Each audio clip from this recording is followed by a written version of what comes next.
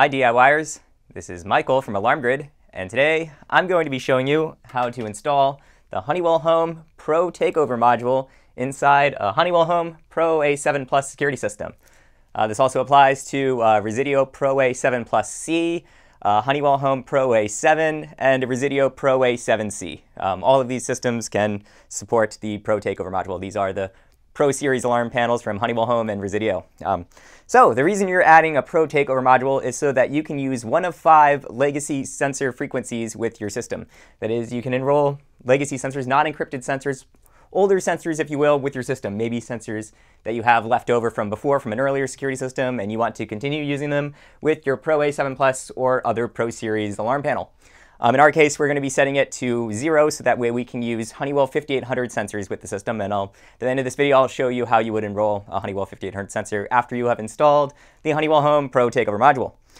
So before you get started, if you have your system monitored, please put it on test mode with the central station, just to avoid causing any potential false alarms here. They might be getting some incoming signals as far as AC loss, your panel being powered down. So it's just a good idea to put your system on test mode first. But anyway, so let's get into it here. The first thing I'm going to show you, just because I have it in hand and I don't want to forget later, I do want to show you the dial on the PROTAKEOVER module. And you see right now we have it set to 2. Numbers 0 through 4 are used with the PROA7PLUS and other Pro Series panels. It's believed that 5 through 9 will be used with a future hybrid panel, top secret, but we haven't confirmed that yet. But each number 0 through 4, those 5 numbers represents a different legacy sensor frequency. So the one we're going to be using today is 0 for Honeywell 5800. So what I like to do to get it to adjust, I like to just take a flat object like this flathead screwdriver here, and then I can stick it in the hole and I can sort of turn it. So that way it's at 0 now. You see we just turned it to 0 by putting it into the indented arrow, and the arrow is now facing 0. So we're good to go on that front. But let's get it installed inside the system. So the first thing we have to do is we have to open up the panel. And I do want to point out that this is the old backplate for the system right here. We already took it down. We already installed the PROTAKEOVER backplate that comes included with the system. It comes included with the PROTAKEOVER module. And I'll point out the differences once the panel's off the wall. But you see that there's no antenna on this original stock backplate. You will have to remove the stock backplate and put on the PROTAKEOVER backplate. They have the screw holes in the same spots, so you can just screw it in the same spots as before. So that should be fairly simple, but I just wanted to point that out real quick. The first thing we're going to do, we're actually going to cut AC power to the panel, and we have our transformer right here. We're just going to go and we're just going to unplug it just like that. So now we have an AC loss condition on the system. We can just go and click that, and we won't worry about that right now. If you have trouble reaching the transformer, you could instead cut power at the circuit breaker, drop power at the circuit breaker, or you could, if you have a Honeywell LT cable, you could undo the barrel connection, so various options there. But we have cut power to the blue terminal block that you'll see when I open up the panel.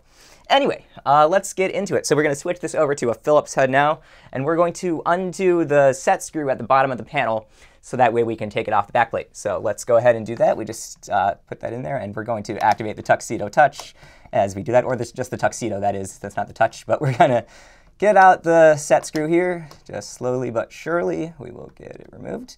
And we will carefully set that aside so we do not lose it. Now, we can go ahead and we can take this off the backplate. So we can just kind of go around and just pull it off.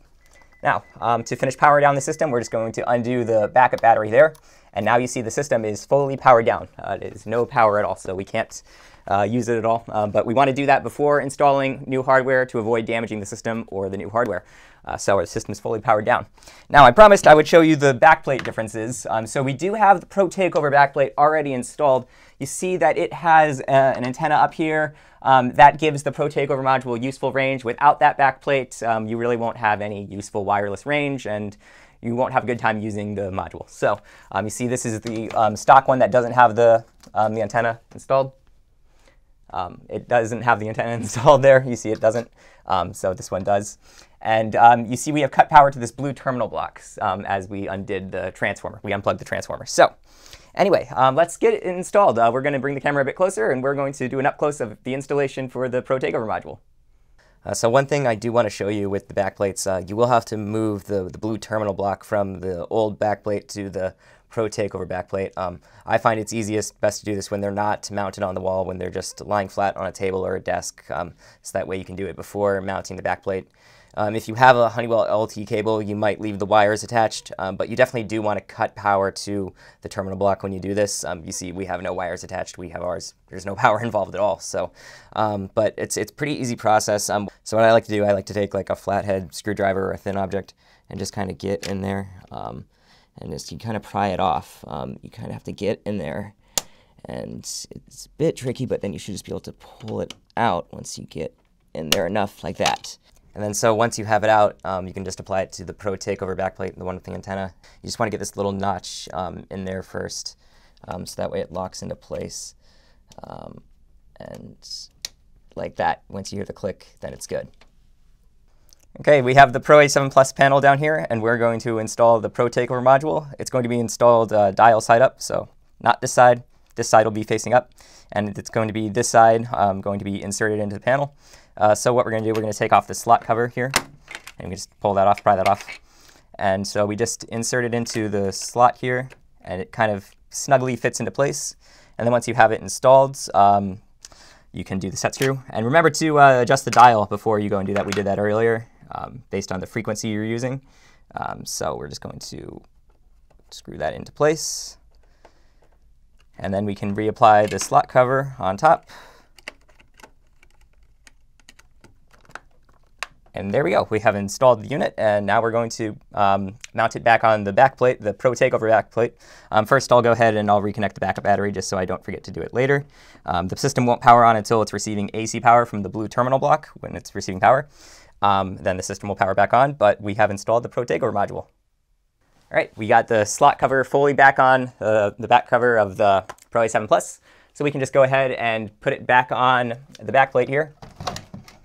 And the system won't receive AC power until we plug the transformer back in, but we'll do that last. I am going to reapply the set screw. This is not to be confused with the set screw that we used with the PROTAKEOVER module. This is a slightly larger set screw, but we can just go ahead and insert it into the hole here carefully and screw it into place. If you have it on the backplate correctly, you should be able to get it all the way in like I just did. And there, we have our panel remounted back on the PROTAKEOVER backplate, not the original stock backplate. Remember, we swapped those out. Well, we didn't in this video, but you should use the one with the antenna, because otherwise the PROTAKEOVER module will not have useful range. So we're going to plug the transformer back in. It looks like it's caught on something there, but we can just go and plug that in. And you should see that the panel is receiving AC power. And it is now going to go through the cycle process, the boot up process. We're just going to wait through that for a second, and then I will show you how you will enroll a Honeywell 5800 sensor. Remember, if you have your dial set to a different number, then you'll use a different frequency. So just to go over those real quick, like I said, 0 is Honeywell 5800, 1 is 2 gig, 345 megahertz. I believe that 3 is 319 megahertz. That might be DSC. One of those is DSC. 4 is DSC, if not the 433 megahertz. And then number 4 is definitely the Bosch sensors. Those are the 5 legacy frequencies that you can use. You can check our FAQ. We'll have them all listed there for you. Like I said, Honeywell 5800, 2 gig, 345 megahertz. The 319, which is Qolsys and Interlogix GE.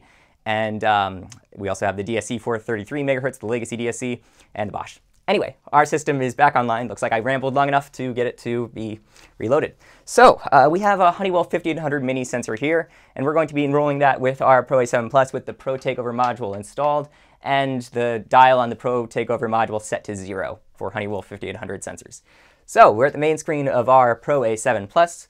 We're going to click the 3 horizontal bars hamburger button at the bottom. We're going to choose Tools, which is all the way at the bottom. We're going to enter in our installer code, which is set at the default 4112.